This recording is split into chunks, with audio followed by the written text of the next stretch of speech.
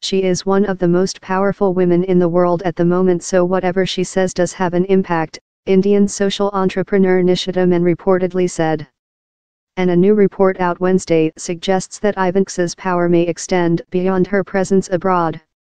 The New York Times reported that her father initially wanted combine or repeal the so-called Obamacare mandate requiring Americans to have health insurance and use the savings to cut the tax rate paid by the richest Americans, a move that would have benefited him. Ivanka reportedly teamed up with her allies in the Senate to instead expand a child tax credit.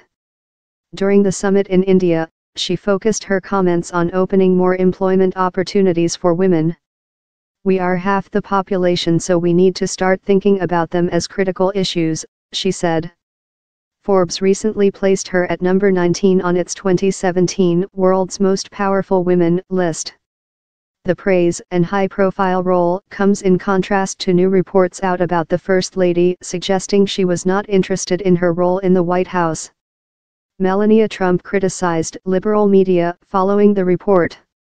Once again, part of the liberal media, this time Vanity Fair, has written a story riddled with unnamed sources and false assertions, the First Lady said in a statement issued by her spokeswoman.